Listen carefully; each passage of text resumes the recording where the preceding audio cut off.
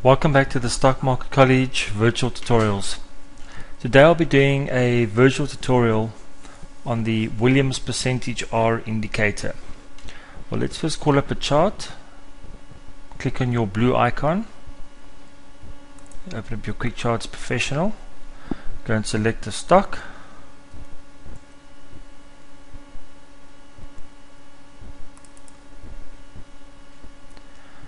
I like to maximize to get a better view, and I'll go select 6 months. Right, Williams percentage R is situated right at the end of your indicator set, next to Williams accumulation distribution, right next to the help button. So select that,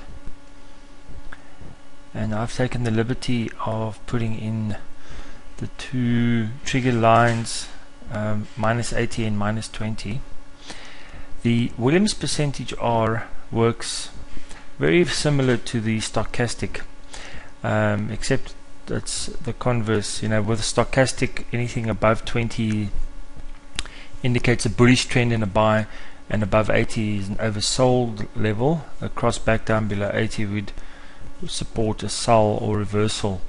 With Williams percentage R, the values run from minus 100 up to 0. So the more the Williams percentage decreases away from negative 100 to 0, that is a bullish trend. When it increases in negative value, in other words from 0 to minus 100, would indicate a reversal of trend or a bearish trend. So let's follow this through. I mean, you can see here you had a nice uptrend in Anglos, bounced off the 80 line. Anything above 80 on the Williams percentage R would support a buy signal, and once it gets above minus 20, it's sort of oversold.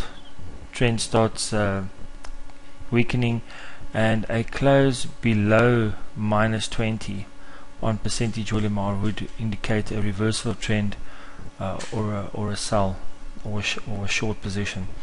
So looking at this uptrend over here, you'll see that as the trend strengthened, the Williams percentage R trended above 20, got above 80, and you'll see there it stayed above 80 for most of this trend. It broke down at this point over here on the round about the 21st of September, and you can see to the right of that vertical line there was a little bit of a dip in the price.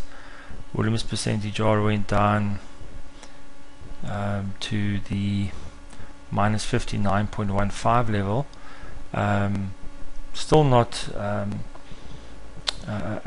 deep penetration, but I mean it did break on that weakness.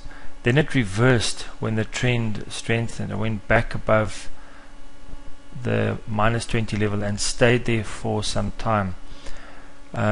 What you really want to look for is a correlation between a close on the price below the moving averages and a close below minus 20 on the Williams percentage R. Currently Anglos is trending above its moving averages, but when it does break through this moving averages and the Williams percentage R breaks through its moving averages and trends below 20, well, that would signify a reversal of trend. You will then track it all the way down below minus 80 like you did over here. Wait for it to break through the minus 80 level to give you comfort in going long again in the stock. So simplified, minus 80 and above is a buy, minus 20 and below is a sell. Hope you enjoyed that VT. I look forward to seeing you soon when I do the next virtual tutorial. Thank you.